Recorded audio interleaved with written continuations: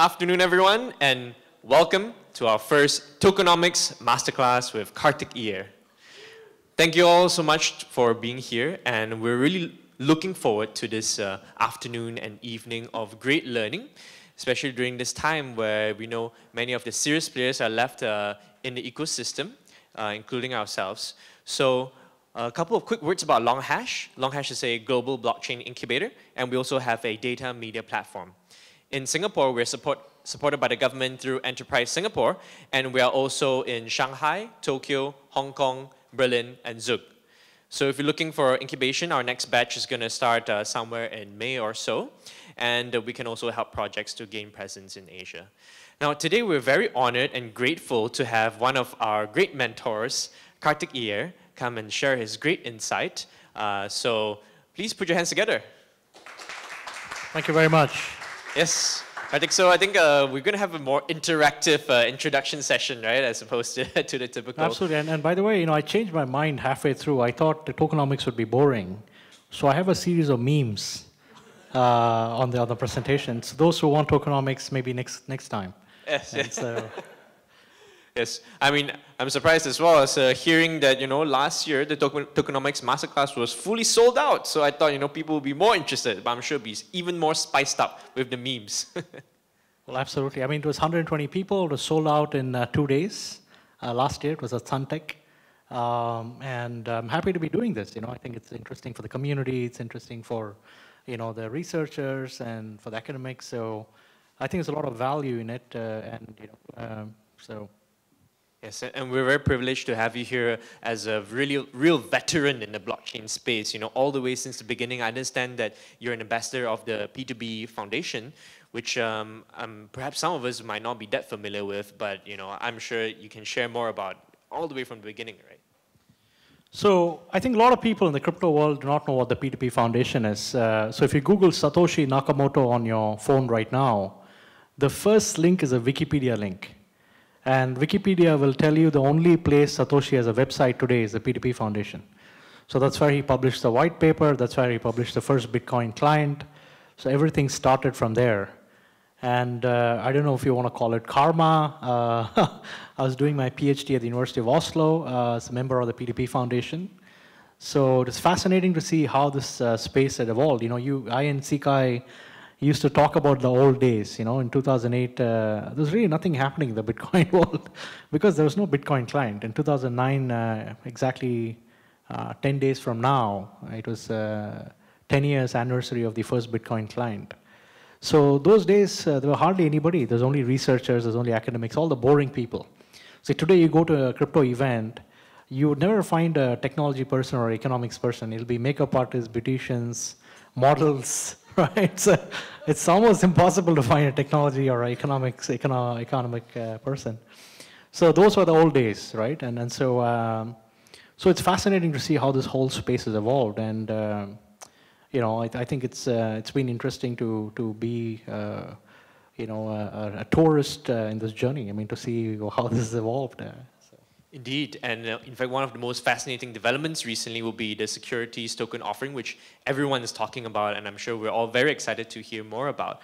I also wanted to highlight, like you mentioned, sometimes it's a bit like karma, right? Putting the right things in the right place at the right time, where Bitcoin perhaps was putting together decentralized technology along with aspects of finance and also kind of game theory. And you also happen to be in the right place, having kind of exposure to all these different aspects throughout your life. No, absolutely. The world was falling apart in 2008, 2009, right? Financial crises, Lehman Brothers collapse, the Greek financial crises. So I was doing my MBA when we were actually looking at the news and studying some of these things and analyzing. And after my MBA, it was my PhD. And during my PhD is when I started being actively involved in this. I didn't understand any of the stuff initially. I mean, it took me a while to, grasp it.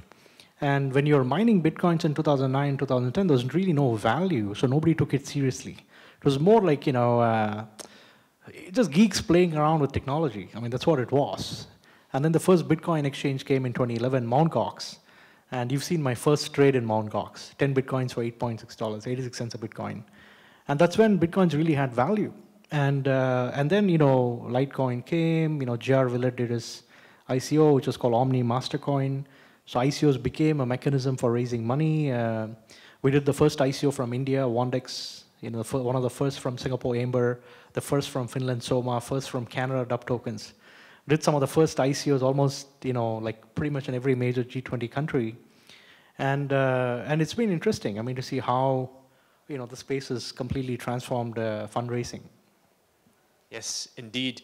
And of course, we're looking to tap into expertise as well, not just from the technology aspect, which you're very familiar with, and also the peer-to-peer aspect from your PDP Foundation, and of course, the economic experience as well from MBA from Fudan. Well, thank you very much. I hope I don't, I'll keep more exciting means coming the way. And all right. So please put your hands together for Karthik Iyer.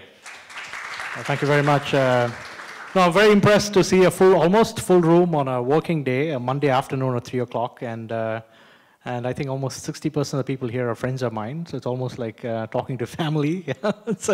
so thanks for coming. And so I conducted this class last year, almost exactly 1 year ago, 11 months ago, not 1 year. This was a Suntech. The class was sold out in 2 days. How many of you were in the class, my previous tokenomics class? Was anybody there? It's fascinating, right? I mean, everybody who did an ICO has now gone back to work because their tokens have gone to zero. So I don't know if it was my tokenomics or their technology, but we'll find out. We'll find out before the end of the session. So, it's almost the same day, right? It was 27th February, now it's 28th of January, almost, it's again karma, right? I mean, it's just sort of everything aligning. Seems like I don't have any slides. Is it, do we have something there? I thought I put some slides together.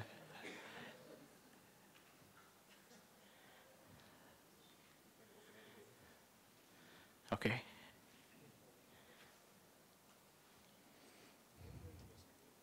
Yes.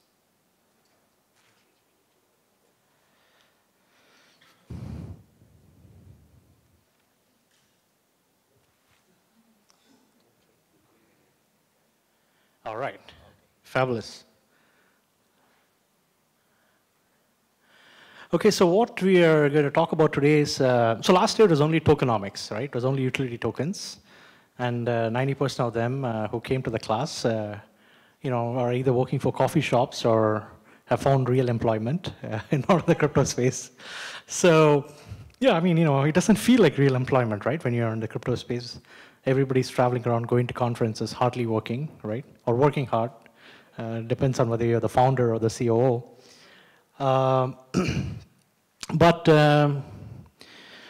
So this time I've expanded it to tokenomics, which will talk about utility tokens, and then protocol level tokens, right? So like Ethereum, the foundations are very different, and then security token offering. So the pioneer in Singapore in security token offering is here. Is Jonathan here? Yes. He's in the last bench. I think he's going to rag me sitting there. He's the first person. Please stand up, Jonathan. He's the pioneer in Singapore. So he's here. Jules Corporation. So I was glad to be involved with Jonathan. It was a great opportunity to see that through. Before we start, I mean, I like storytelling, right? Because these are complex ideas: game theory, econometric modeling. Valuing assets, so on. So one of the things I realized when I was doing my PhD, when I was teaching a master's course, is that people remember stories because stories are powerful. So I'll start with a story. So the game of chess was invented in India, right? And there was a monk who actually invented, there's a saying that there's a monk who invented it. It's not the blockchain monk, it is a real monk. The blockchain monk is jobless, just running around. So the real monk, he invented it and it became very powerful, right? A lot of people started using the game, they were playing the game, and it went viral. In today's terms, you'd call it going viral, right? Everybody was playing the game, the king was happy, the kingdom was happy.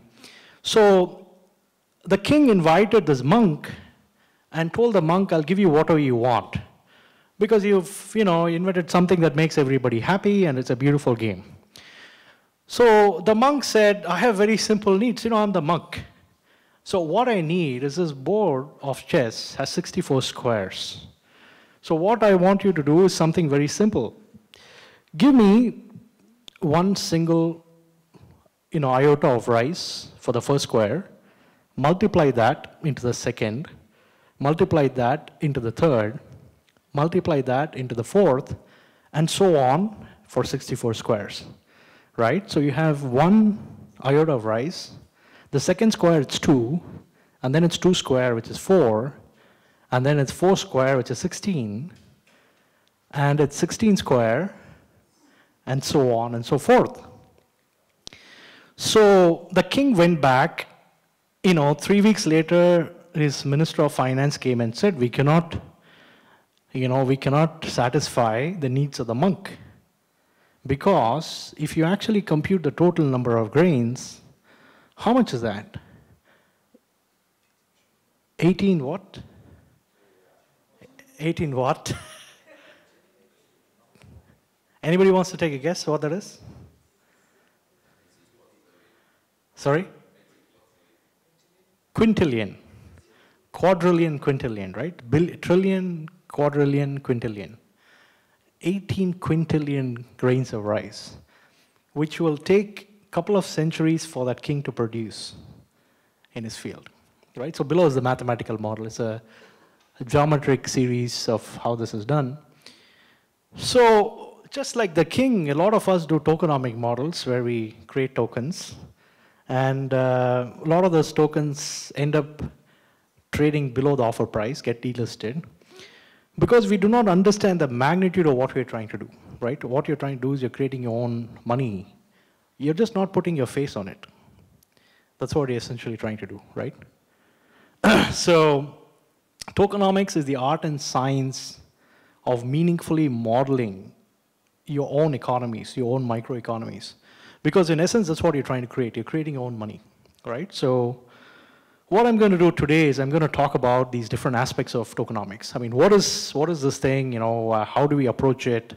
Because 30 to 40% of the white papers we see are copy-paste from other tokenomics models, right? If you go and ask somebody, how did you arrive at this number? 50 million tokens or 100 million tokens. And you typically get the answer, the number sounds nice. So the number sounds nice. It's a good number to start with, right? So when you create your own economy, right, you want to become like the monk, not like the king, right? So, and to become like the monk, you need to have those reasoning abilities. So crypto economics is a convergence of finance, network security, game theory, we'll get deep into it, right? Law and regulation, economics, distributed computers, behavioral economics. How do people behave in a network? Because with blockchain, what you're doing is that you're moving the power from the institution to the network, right? It's almost like the French Revolution for computers. You're democratizing decision making to the network. So you want actors to behave in a rational way. And so crypto economics is about rationalizing behavior through economic incentives, right? So, of course, and the cryptographic ecosystem, you create an entire ecosystem around it. What is a token? So we want to get from the basics, right? We need to understand the difference between a token and a coin and, and so on. So what is a token? Before we model the economics of a token, we need to understand what a token is. Definitions are very important, right? So anybody wants to take a guess of what a definition is? Representative, okay, good, very good. So this is a very interactive session, right? Because it's right after lunch, maybe 1-2 hours after lunch. It's a nice, all the shutters are down, it's AC, so it's nice to doze away.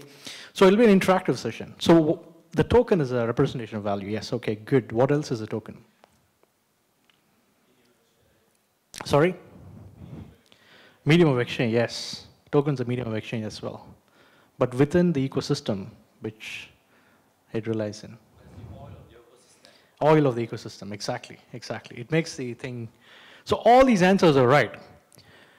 So this is the classical definition that is used in a lot of different places, right? A unit of value that an organization creates to self-govern its business model. There's a big difference between a token and a coin, and we will get into it. Before we model the economics of these different ecosystems, we need to understand what this is. So unit of value that an organization creates, so what you're doing is you're creating your own business model. Instead of providing equity to somebody, you're printing your own money, and that money goes up in value, right? So it's a new way of organizing your business activity. It's a new business model. So, and empowers its users to interact with its products while facilitating the distribution and sharing of rewards and benefits. You cannot provide economic incentives directly like dividends, but what you can do is you can incentivize good behavior by providing tokens, right? What is the difference between a coin and a token? What is the difference? And there's no wrong answer, right? So what's the fundamental difference between a coin and a token? Yes. Yes. Yes. Yes. Right. Exactly, right? So a coin is basically, it's used to pay the transaction fees within a system, right? So the underlying tokenomics between a token and a coin is fundamentally different because a token is used to get access to an ecosystem, whereas a protocol, right, is a base layer thing. So you need to incentivize users to behave properly and so on and so forth. So a coin and a token are fundamentally different things. And the economic models for a coin and a token are also fundamentally different. So these are all tokens, right? So you can use a token, for buying Skype, because if you buy a Skype token, you can only use it within the Skype ecosystem. You buy a bus pass, you can only use it within the transportation system. You understand where I'm getting to, right? A utility token is a token which can only be used within the ecosystem, and hence when you model the economic activity of the utility token, it will only be focused on the universe in which it remains. Are we all clear? Yes, no, maybe? Kinda, sorta? A token is it's an IOU, that's what it is, right? It represents rights and obligations. You can use it to trade with somebody, right? But it's fundamentally used to get access within an ecosystem. And once a token is issued, it represents some value. Okay, so I'm just going to the fundamentals before we go into the more advanced ideas. So there are three different types of crypto economies that are out there, right? The first one is the cryptocurrencies themselves, the coins, right? So you pay the gas price or you pay incentives for the miners. So when you design an economic system for a cryptocurrency, it's fundamentally different because we are incentivizing good behavior or we are incentivizing good actors to share network resources.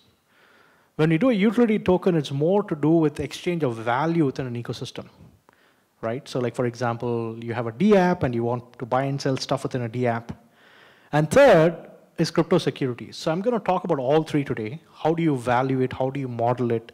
How do you, make sure it doesn't blow up when it goes to, trading in the markets, right? So crypto securities is basically real estate, some real world asset that you're securitizing on the blockchain. So how do you value it? It's fundamentally different from a utility token, right? Or a currency. So a token always has an issuer, right? So, and it has a substrate. A substrate is a carrier on top of which you build the token. Like Ethereum is a substrate, right? It has to have a system in which it's meaningful in. It has to have value for somebody, right? Somebody has to believe in your token, right? Or it cannot just be pump and dump. And it has to have some way to use them, right? It has to be exchangeable, tradable, and so on. So a token can be used as a store of payment, can be used as a unit of payment, can be used to pay fees, can eventually become a unit of account in itself, right? Can be traded, be identical, can be, fungibility and non-fungibility. So I'm going through the basics because some people are very advanced folks here, some people are somewhere in the middle, so I'm just starting out, slowly, steadily. So can carry a payload, so I'll get into what a payload means. Can grant access or rights, be tied to other tokens, right? Like for example, people are doing airdrops now.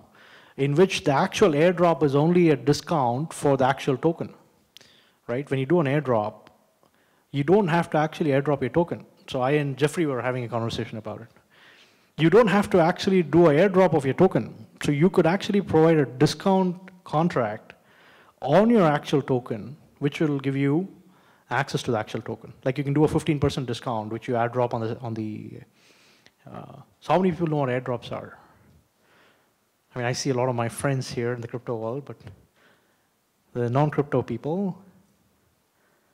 So airdrop is when you give your tokens for free, right? Because you're printing your own money. Why not give it for free, right? So you cannot give the US dollar away for free, but when you're printing your own money, why not give it away for free, right? so that's an airdrop, right? So an airdrop is used as a means to do marketing. So when you do airdrop, you're basically doing marketing. And you don't have to actually airdrop the token. It can actually be an access token to something else. So coins or currencies that we saw, like Bitcoin, Ethereum, can be actual currency. It can be it's something that you pay fees on the network. And the tokens could be assets, system utilities, tickets, so on and so forth, right? Coin and tokens can fundamentally represent three different things: measure of value, medium of exchange, store of value, right? So, okay, I'm just going through this much faster. I mean, if you don't get some of these things, you have to stop me and ask me questions, right? It's an interaction, it's a conversation. So the substrate is the base protocol, right? I mean, Ethereum, for example, is substrate for most tokens, right? So all the tokens will have a substrate. Because your tokenomics will depend on the substrate, whether there's a fee, whether there's no fee, are you paying the gas price or is everything free, right? So your tokenomics will have to factor that in as well. The system is basically the system in which your tokens exist, which is your ecosystem that you're building. There are active tokens and passive tokens. So an active token is something that you actually use. A passive token could be an API.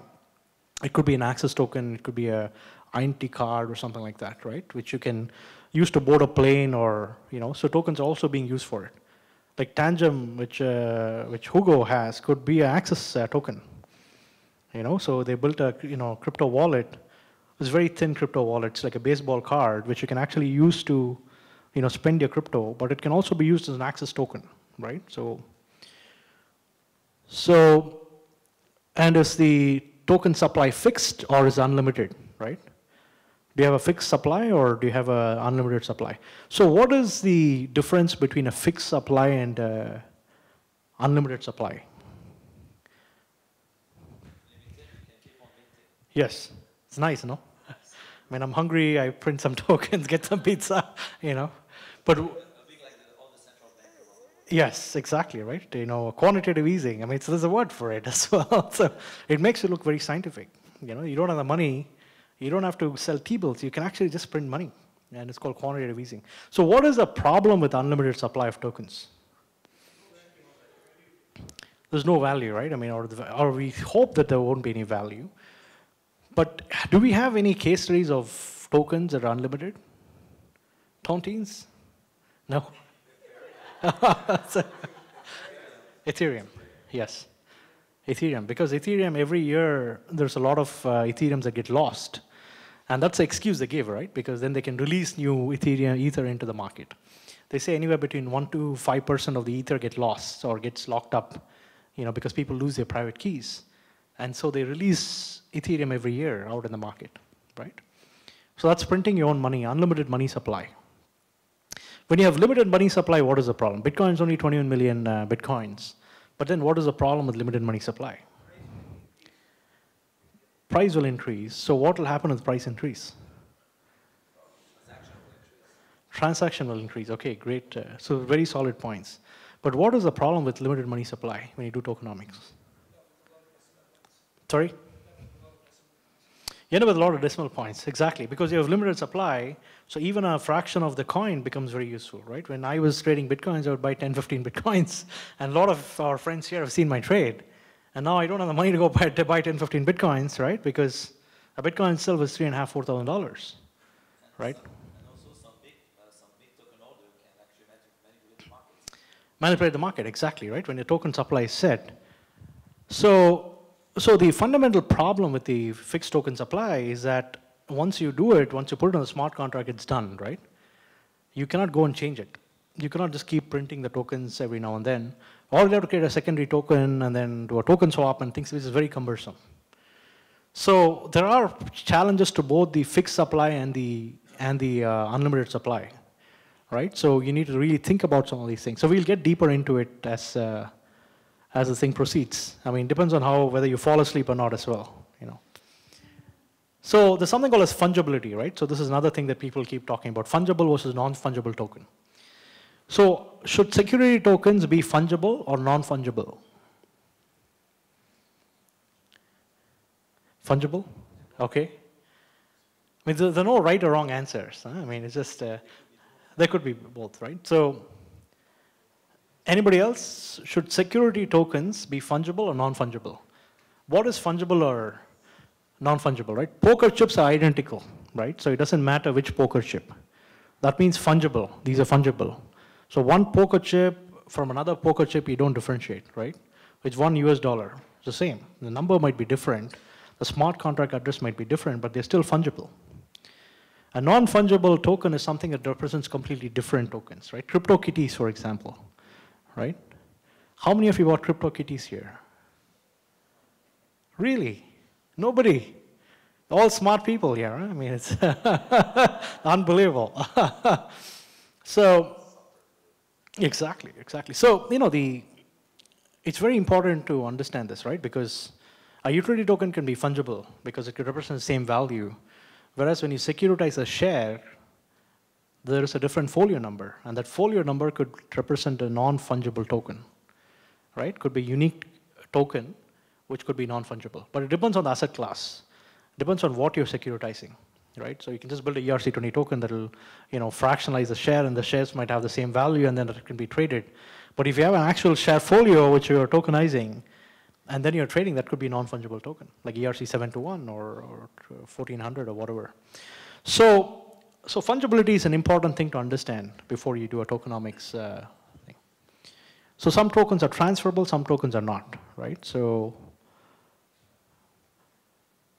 these are fungible transfer tokens. Some examples of fungible transfer tokens are cash, bus tickets.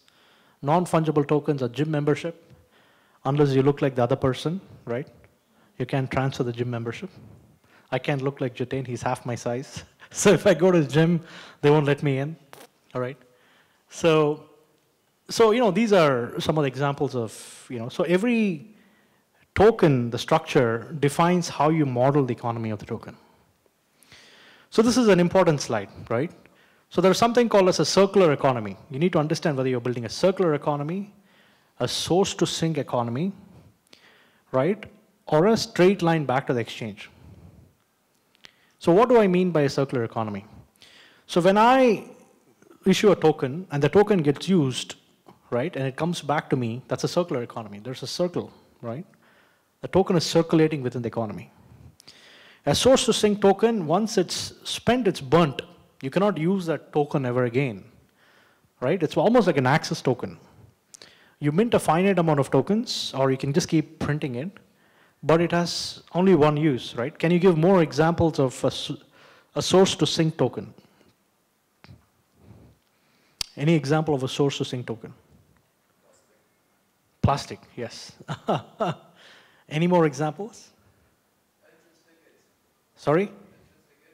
Entrance ticket, yes. That's a source-to-sink. You use it once, it's destroyed, right? So each of these things determine the nature of the token economics, right? Whether it's a circular economy that you're looking to build, whether you're looking to build a source-to-sink token where the token's only used once, or a token which goes back to the exchange. A lot of these assets are going to be traded, right? So, and then the exchange comes into play because you want the tokens to be traded. You're creating an aftermarket or a secondary market for your tokens. So exchange-traded tokens are fundamentally different, and the tokenomics for that is going to be different from having a real-life use case where you use the token for doing something, for buying and selling stuff. Like some of the assets that you're collateralizing and securitizing on the exchange, I mean, or which are going to be exchange-traded, are different from the circular economy and source-to-sink economy. They need to be thought out in a very different way. And the tokenomics that you do for them also has to be different, right? Am I understandable or yes? Excellent. So you have tokens, tickets, passes, and coupons. They're all tokens, right? So a coupon could give you some kind of a discount. Like for example, when you airdrop a coupon, what you're doing is you're giving a discount on the actual token. So if somebody buys the token on the ICO, they get a discount by using a coupon, right? So, and then you have tickets, which you can use for participating in events and so on, where you can get discounted tokens. So there are all kinds of it, right? Economics of each of them are different. So a payload is what the value of the token. What is the token carrying, right? What is the unit of value? Like for example, Digix gold token carries ownership of a gram of gold. So if you have the token, you can actually claim the ownership of a gram of gold. So each token is fundamentally different that way, right? The payload is different. So what kind of payload also determines the economy of the token, right? Are you going to claim the gold? Are you going to just use it for trading, right? So the payload really matters. And also divisibility, right? So how many of you have done an ICO here so far? Okay, excellent, excellent. A lot of experts here, fantastic. All our friends. So Bitcoin has 21 million Bitcoins, right? But it's divisible by 18 decimal places, right? One Satoshi is, right? It's 100 million Satoshi is one Bitcoin. And so the amount of divisibility, right, is also very important. How do you determine divisibility? Any formula methods anybody's used to determine the divisibility of a particular token? I see a standard 18 or 5 or 6 nominally. But what makes people arrive at that number? Most of the people say, a billion tokens. I have 100 million tokens and then make it divisible by 3 or 4, and a billion tokens is okay. Right? So there has to be a more scientific method, and we will get to it. How do you arrive at the number of tokens? How do you arrive at the number of decimals, which is a fraction of the token? All these things matter, right? Because if you don't decide it the right way, then it's haywire, right? 90% of tokens are trading below the ICO price, right? I mean, of course, a lot of them have not launched their product, but the tokenomics is also sort of haywire. So the monetary policy, there are two different things in a real economy. One is monetary policy, the other one is physical policy. We all know about it, right? Governments, what do? They increase interest rates, decrease interest rates, right? Or create actual demand for their currencies, right? So that's monetary and physical policy. Just like monetary and physical policy in the real economy, there are two fundamental ways in which you can control your economy. So token monetary policy is controlling money supply, right? Which is price inflation, for example. So you have 21 million Bitcoins, right? That's a total money supply. And then there's price inflation. So how do you control that? Or Ethereum, for example, right? Ethereum has inflation where every year they have 15.6 million Ethereum that they launch out in the market to control their money supply, right? So what are the three different things that you can do? You can control the total number of tokens that are in supply. You can also do the second thing, which a lot of people are not doing with ICO, right? Which is they release all their tokens at one shot. You don't have to. Like let's say you have 10 million tokens, you don't have to release all of them in one shot. You can release them over a 10-year period or a 5-year period, depending on how your economy is going to look like. But you need to model your economy in the first place to know how your economy is going to look, right? Do we all agree? No? Yes? Maybe? Because what happens when you release all the tokens at one shot?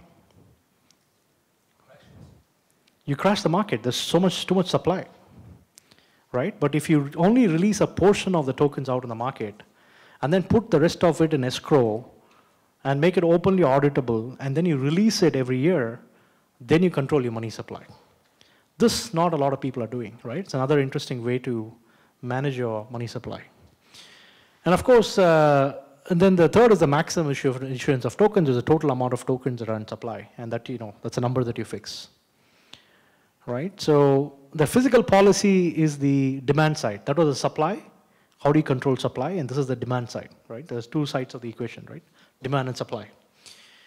So one of the ways that you can do this is by buying back tokens, right? But a lot of people do not have the money to buy back tokens. They have a treasury, typically 5 to 10% of the money that is raised is kept in treasury to stabilize the price of the tokens.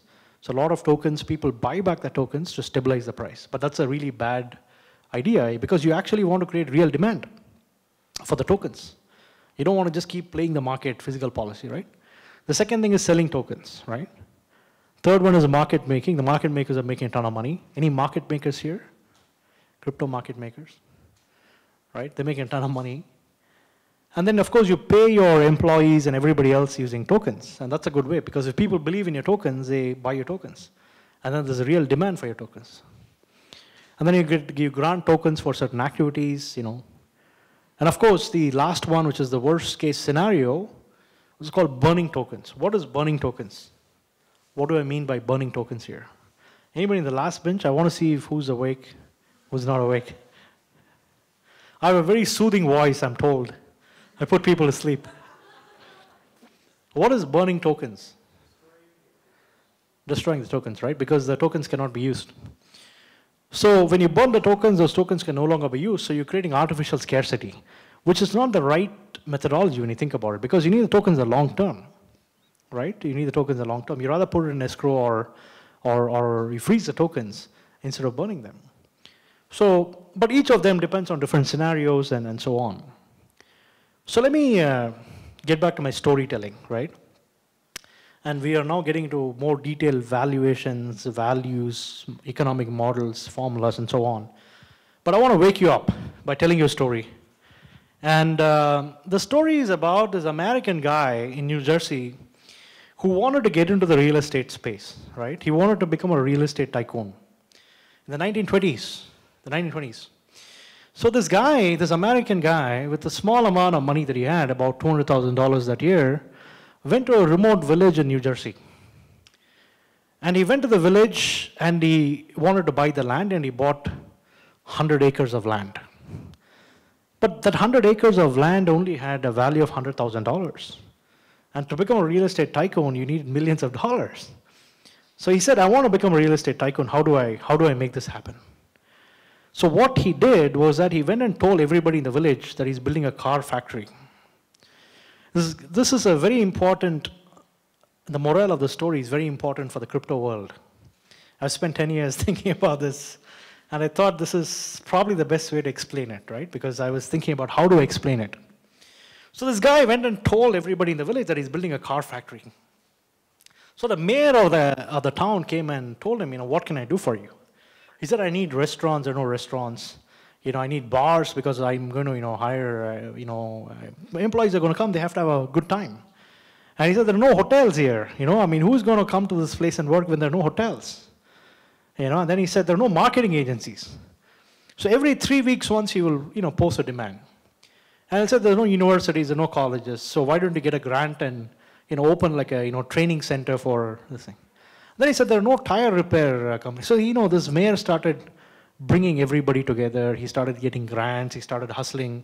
Then a bank came and set up because the bank heard that there are going to be a lot of customers, a lot of employees in the car factory. So in a period of 6 months, the whole town, had new buildings. The land value had gone up, right? You see where I'm getting to. And after 6 months, the mayor went and said, so when do you plan on launching the factory? And he said, what factory are you talking about? Right? So he meant, toy car factory or whatever. But the idea is, when you look at the crypto world today, right, when you value the tokens, in the traditional world, when you want to value an asset or a security, it is based on future dividends, right? The price of the share today is based on the PV, is based on the future value for the dividends, right? So whereas here there are no dividends. You're not paying any dividends. You have no rights in the company. The token is just a token. It is just a belief in Eric or our friend from COS, right? So that's what it is. It gives you no rights. It's just like a US dollar bill. In God we trust, right? So, in God we trust. If you can find God, you can go and ask him what happened to the dollar. But until then, you cannot do anything about it. So exactly that way, the crypto tokens are all based on this belief that there will be a car factory in New Jersey, and that will drive the prices up, right? So let's get deeper into it, right? Valuation is a factor of expectations. Bitcoin has increased in value from $900 to $1,300 over the last year, right? And it fell back to, it went up to 19,500 something, and then it fell back. You should buy it now before it goes up, right? Because only $3,500 today. There's something called as efficient market theory, which says that the best predictor of tomorrow's price is today's price, right? So put it another way, right? So P of t is E of pt plus 1, which is basically there's an arbitrage opportunity, right? That the price is heavily dependent on the expectation and the arrival of new information, right? So the price is based on the information, and the whole market is based on all these news releases, press releases that are coming out, saying that, this guy said this, that guy said that, he's going to do this. But eventually what happens? Nothing happens. Okay, so now we get into the more details of designing a token economy. You're creating your own microeconomy, right? So there's something called as quantity theory of money, right? Where money supply is M, price of the tokens is P. It's a very standard equation. T is the total number of tokens transacted per day, V is the velocity of tokens, and D is the dollar value. The QTM is an accounting identity, which says T is equal to MV. T is the total number of tokens is equal to the total money supply into the velocity of the tokens. The velocity is the speed in which the tokens get traded. It's very important, right? Token velocity is important. Is velocity important or is volume important? Which is important? Why? What is the problem if velocity is high?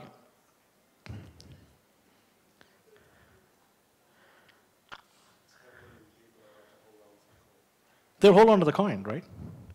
So if the velocity is too high, will they hold on to the coin, or will they not hold on to the coin? They'll not hold on to the coin. If the volume is high, what happens? They will hold on to it? They won't hold on to it. So which is good? Which is good depends on what kind of economy it is.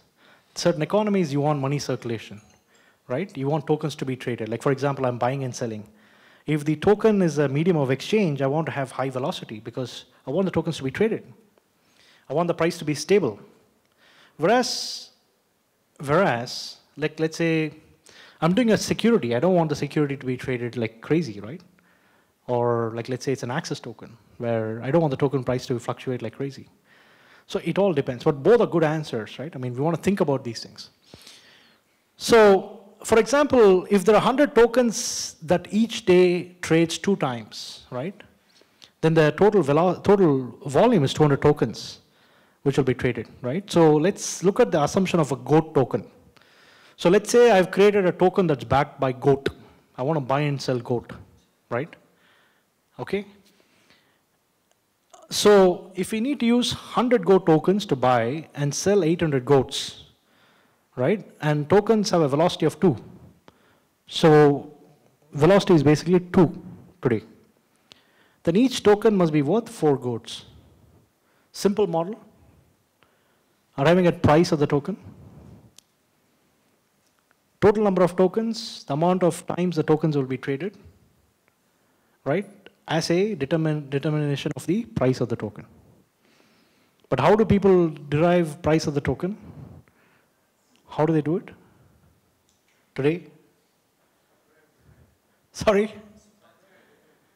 No, it's out of thin air. He saw that in some other white paper. He just copy-pasted that, right? There is no determination, right? So I would have grilled at least half a dozen people in Singapore and the US.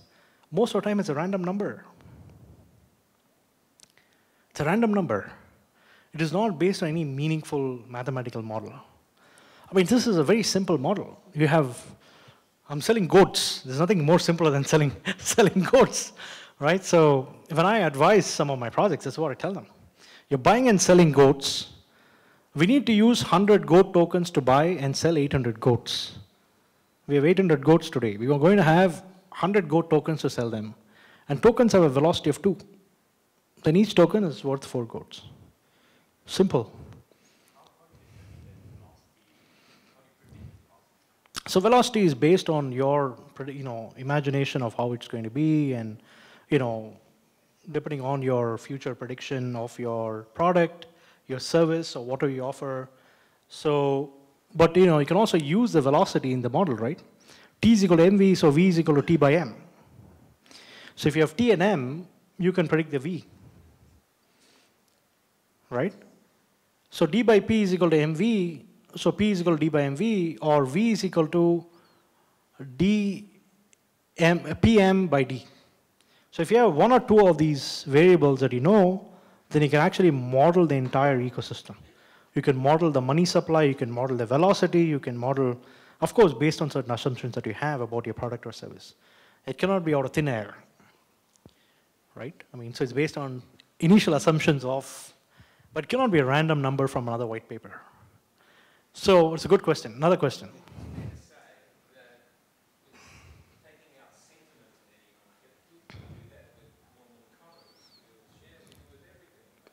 Correct. No, absolutely, absolutely. That's what it is. So what I'm talking about here is the initial valuation of the token in an ICO, and which will also determine future value, the volume, the velocity, and all that stuff. And price signaling is very important because market does price signaling, right? It's based on information and all that stuff. But let's hope that there is a real use case for the utility token, and then there is, it's not just speculation of the tokens getting traded. So, all right, so what we have here is value drivers of a token, right? So we're getting on to interesting question, and the next slide basically talks about the question, right? So the demand to support certain value of transactions per day, right? So it's very important that the token has to do it. It has to support the velocity. It has to support the number of tokens that are out there, right? So transaction demand is decided by users. You cannot decide the transaction demand, right? It's based on how much the users want to buy and sell the product. So you need to somehow model it based on certain assumptions. The more the user, the greater the value, right? So as more and more users get on board, they start using the tokens. So hence the volume of the tokens will go up. So you need to facilitate that. The velocity is also determined by user choice, right? How a platform can be designed to slow down velocity. And we know how to do it, right? By managing the token price, by buying tokens, and so on. So these are things that, I don't know, will this go down? So you can either observe or try to estimate, right? Based on certain numbers, but these have to be meaningful numbers. It cannot be a random correlation, right? So there's a session I'm looking to do specifically on something called Monte Carlo simulations, on simulating different futures. And there's a French thing called scenario planning, which I learned in Europe. The French use, the management consultants use. So we'll also look at scenario planning models to predict some of the future demands. Very systematic way of looking at token price, instead of putting in random numbers. So these are allocations. So this is typically, what people use for the burnt and unburnt tokens. Some good examples of token allocations that I've seen so far, but of course it varies from project to project. Right, so some projects, the founders have 40, 50%, and then what do you do with a project like that? When founders have 40% of your tokens, you run far away from the project, right? You run far away. So you need to have a clear monetary policy before you decide all these things, right? So stage your offering, go for 10 million or less in this market. Don't raise like 50 or 100 million. As one of our mutual friends, Eric's friend and I, we don't want to name the person, but he want to raise 200 million. And that will basically drive the investor away. The investor will be scared. So have a meaningful number, make sure all the documents are legal, right? The money you're printing yourself, but the documents cannot also be printed by yourself. It has to be a legal entity. Have deep discounts means desperation, so don't give 50, 60, 70% discounts in this market. So it's very important to have a serious responsibility for a token holder, right? So this is the first part of it. The second part is the base layer protocol. But I wanted to take a break before, because we're getting into deeper game theory models and so on. I want to take a short break to understand what you thought about this so far. Was this interesting? Are there any questions? Yes? It's interesting that there's a lot of precedent in the real world that is referred to. You know, our fund, the Genesis blog, gets 40 white papers a day, right? And we see this, I mean, you see this for 10 years, it's almost like going mad. Because you see all kinds, it's like a circus out there. You know, so there's no scientific, methodology that's being used when you can actually use some of these formulas to arrive at meaningful numbers for each of these things. Total supply, volume, velocity, using meaningful numbers to do, price management, price arbitrages. So there are very scientific models that you can use to do some of these things. But people are just doing it in random. And so I think that's why, I wanted to go step by step, make it simple for people to understand. So any other questions so far from? So I have two questions regarding the quantum area of money. Yes. One is, why are you using this theory to evaluate securities? Because this is saying No, it's not for securities, it's for utility tokens. So I have a separate model for security tokens. you're using utilities. Sorry? You're using utilities to evaluate or to value utilities. Yeah, I mean, it's one of the models to look at, instead of coming up with a random number, right? It's one of the ways to say that this could be a way to look at it. A security is fundamentally different because it represents a real world asset. So I have 3 sections right now in the presentation. The first one is a utility token, where we have, the theory of money, where we talk about it. The second aspect is the game theory models for managing protocols. When you have a protocol, because you have to incentivize users in a system. And the third one is when you have a real world asset. That's almost like corporate finance, right? You have capital asset pricing model, you have net present value internal rate of return, and so on and so forth. But it also has an element of crypto because this has to be traded in a secondary market. So your volume, velocity, and so on. So if you want to take the question about security tokens, it's another section. But anyway, Yes. currencies and utilities have two different kinds of Yes, correct. So I have used the model that models after real fiat money. Yes. And the model after utility tokens. That's something that I don't get. So I see Yeah. that they use that and it just doesn't make sense because this is based on fiat money. Right. It's based on money. And money utilities have different, they have overlapping functions. Right. They have different kind of functions. And so, to use this model to model Right. utilities might not be the most sound model. No, it's a very good point that you made, right? I mean, so you're looking at a real world currency which has much higher volume, it has much higher velocity, it's backed by a Federal Reserve government, so there's also a trust factor and all of that. So how do you use this? Because of the simple fact that the space is very new, that there's hardly any new publication that's come out which looks at utility token modeling, and hence a lot of people have been following this. But this is a good point to start with when you have nothing to start with. Instead of coming with a random number, say 1 cent per token or 5 cents per token or 50 million tokens in circulation, you come out and say that this is how my future is going to look, and hence I want to start, from there, to support my volume and velocity. Eric. A lot of time, the issuance of token at the generation level is based also on the future revenue of the business model you try to create in that ecosystem. Right. And I think that model at least gives you some kind of reference for real business because you create a token based on the ecosystem you're building to solve a problem in certain part of the industry of the marketplace. I think you still need some fundamental outcome from real user case. I think that's a basic example, but I think it comes down to what's the business model you have, what you're creating, what's your future revenue. I think a lot of time the token were generated in excess of your revenue. Just 1, 2, 3. Revenue away. 3 questions. And to add on to the other point on the velocity just now, Yes.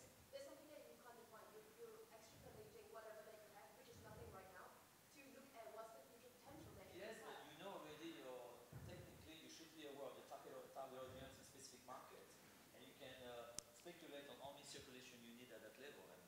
Is this related to the, or, yes. So if you're selling goat tokens at 4 goats, I'm a buyer. Right.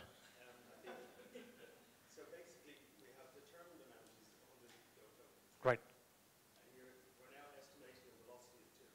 But the reality is Right. security to make the calculation. But what we can say is that there's 800 goats sold every day. And we can probably find out that they change hands twice. Correct. Which means there's 1,600 goats. Exactly. Exactly. Which means that if there's only 100 goat transactions that can be used, then surely that means the value of the goat is going to be 16, or the value of the token is 16 goats. Right. So, so there's another question on the back, and then I'll come to you. Yes.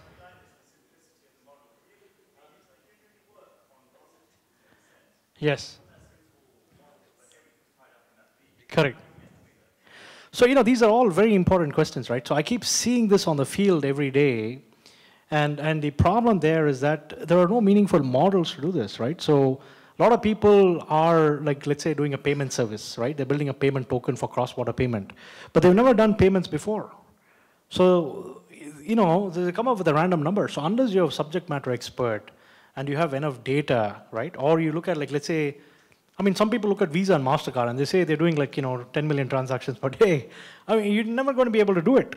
So, you have to come up with some kind of a rational argument to say that, this is the amount of goats I'm going to buy, is the amount of goats I'm going to sell, this is the volume, this is the velocity, and hence this thing. It's very hard, yeah. And that's why 90% of tokens are going to zero, because there is very limited data. So they need to have a real data set, they need to have a data model, they'll have to do simulations. Correct. So it's like net present value, right? When you do a startup, what you do is you do NPV. You say my discounted cash flow is going to be like this over the next 5-6 years, and then do it. Right. Correct.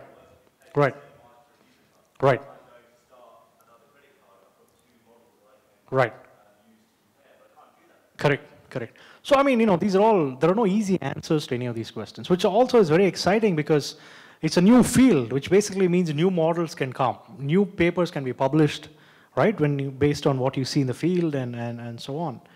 So there's one more question I will take here, and then there's one more here. Yes? How is price determination affected by the different rounds of funding? Right. So this is the ICO price, right? So on the ICO price, you typically give a discount, right? Depending on how desperate you are. Like, for example, if you take Definity, they gave like a 1-2% discount or 5% discount or something like that, and people are desperate to get into it. So it depends on the technology you're building. If it's a technology that, it's the barrier to entry is low, then you're very desperate for money, and then you give a 50-60% discount on the token. Typically what happens is that there's no lock-in period. So typically they go dump the token, and the token goes to zero, and 90% of tokens trading in CoinMarketCap. There's somebody from CoinMarketCap today. Where is the gentleman from CoinMarketCap? All right. So, he probably has the statistics, right? Almost 80-90% of the tokens are trading below the ICO price. Would I be correct when I say this? Right, okay. He's very diplomatic. So, but this is a real problem. This is a real problem, right? So, and then who else do we have? You have here, and then that one there. You're basing on theory A, Yes. plan A. Yes. That is one theory. Yes. If suppose I don't subscribe yours, Yes. I could go for another version, Yes. maybe a more dramatic one. Yes. So you see, yours is only one Right. of many. Yes. So it is not fixed. So this is the beauty of the crypto space. Everybody's unemployed, so we can do whatever we want to do, right? So, we can theorize, do whatever we want to do, right? On a Monday afternoon, the room is full. So, but it's a good point. There's so many different models. You can think about the token as an option and use Black-Scholes to model the token if you want. You can provide an option on the token if you want to. But of course, MAs will come knocking on the door. Is Jonathan there? Is Jonathan still awake? Yes. So, yes, there's two more. Yes, Eric. Yeah. What we notice for us, the project who normally are successful, they still do a traditional pro forma of their business model. Yes. Give us a good, at least, sense of the economics Yes. of the business model, like Yes. traditional business plan. Right. Based on this, you create your token economics, you have better chance of success. Yes. No, absolutely. And what I'm seeing in the market now also, I'm part of Genesis Block, a crypto fund in New York. A lot of them are not investing just in tokens. They're also taking equity. And when you do equity, you want to have fair market valuation of your shares. And how do you arrive at a fair market value of shares? It's based on net present value, internal rate of return, or something like a capital asset pricing model, or so on and so forth. So, but it's an interesting area to investigate further because, as you were saying, I mean, how do you use like a currency which has much higher volume velocity, it's backed by something else, to something like a token which only exists within an ecosystem, right? So, yes.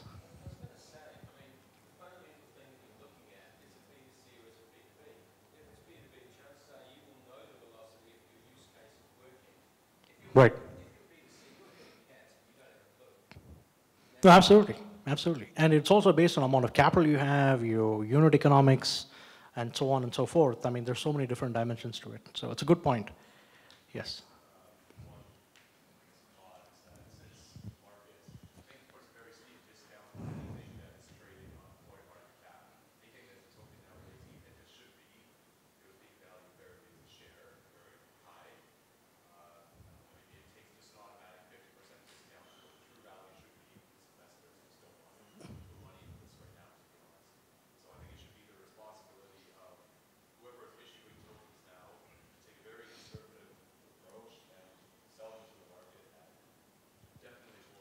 Yeah, because if you do a discount, it's going to be on the books. It's going to be on the P&L, right? So that's what people don't realize. A discount's not out of thin air. It's all still part of the P&L. It has to be in the balance sheet somewhere, right? So that's another good point. Sikai.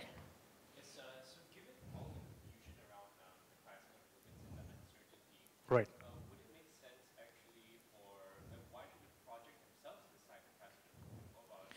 Very good point. So what we are seeing also now in the market is Dutch auctions.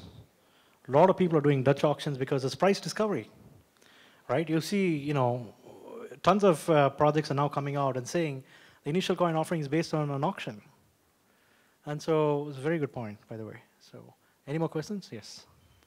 2 questions. Yes. Yes. Yes. Yes. Yes. Correct. Absolutely.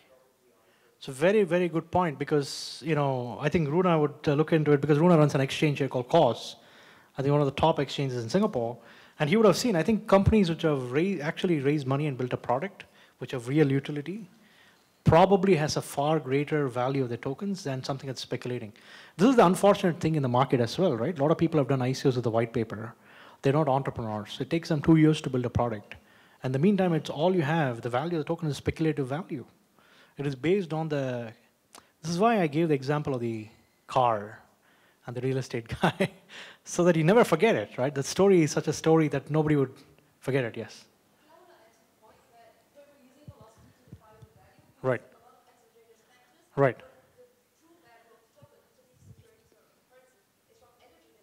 Right. Right. Yes. Right. No, I agree with you. I agree with you. So I think what we need is a new model, which will look at the product, it will look at the feature, look at the functionality, look at exogenous variables like news, information, so on. But how are you going to model it, right? I mean, what kind of a model will it look like? What is it's going to be some sort of a Monte Carlo model? Is it going to be a partial differential equation? Will look at 30, 40 different variables? Beyond a point, you want to have a model where you can have some control over, right? Because you cannot control the entire universe as well. So these are some of the things that we've been thinking about because we've done 40 ICOs so far and looked at close to 700 white papers, and it's very hard to actually predict the future. But I agree with what you're saying, which you're reinstating, which I think is there needs to be more science and more math in this field. And I hope you will do it and publish some papers on it. And fantastic, fantastic. Yes, Runa. Yes. Yes. Yes. Have you seen any good model of actually doing a secondary ICO on already traded token? Right. In my mind, the only way is lockup. Correct. Otherwise, they could just as well buy from the market. Exactly. Exactly. There is no lockup, and there comes with a discount. Right. Yes. So this was a painful lesson learned. So this is the story of one of the first ICOs from Singapore, which was called Amber, AMMBR.com. 2016 December. They didn't do a public sale, they did a private sale. So they were smart, they didn't want to release the product, so I was part of the project. They didn't want to release the token into the public market before they had pilots. So the US government, US Army wanted to buy these wireless mesh networks, which they were building. So it's a token-based system. You put the Amber wireless router in the village, the whole village will have access to internet, banking, self-sovereign identities, and so on. So it's a wireless mesh token-based access system. So when they did the pilot, they launched the token in CoinSuper. And then they realized they needed more capital. So then they took the token out of circulation and are doing an actual ICO right now, after 2 years of doing the private sale. And the tokens are locked in. So the investors were impatient because you cannot meaningfully expect an investor to wait for 2 years because the risk-free return in a lot of markets is about 7–8%. I mean, if you know a little bit of investing, you make 15% in markets. I mean, right. Correct.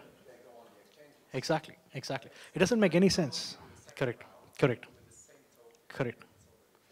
No, it could be a second token which will give access to this token on a discount or a bonus or something like that. That's the only way to do it. Because if you actually do the token, it doesn't make any sense at all. And it's a very good point that you made. So any more questions before we go to the next one, or are we all good? Okay, excellent. I think this is very interesting because there's a lot of information from the audience. And there are a lot of gurus right here. So it's fantastic.